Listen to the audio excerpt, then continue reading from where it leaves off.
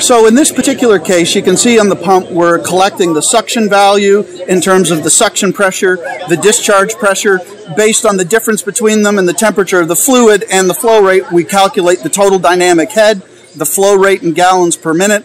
We're also looking at vibration values, in this case on the bearing housing here, looking at vibration values in the X, Y, and Z dimensions. We're looking at the temperature of the mechanical seal, and because we're calculating, well, we're measuring the three-phase power consumption of the motor, we can tell you what the total power consumption is and the voltage and current available.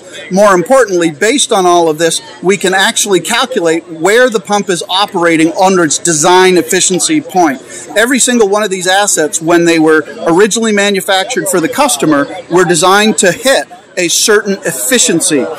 Now, as actual process conditions change, the pump falls off that point. And when it falls off that point, it by necessity is consuming more energy than it needs to. So here we provide a really handy indication of whether or not you're operating. BEP stands for best efficiency point.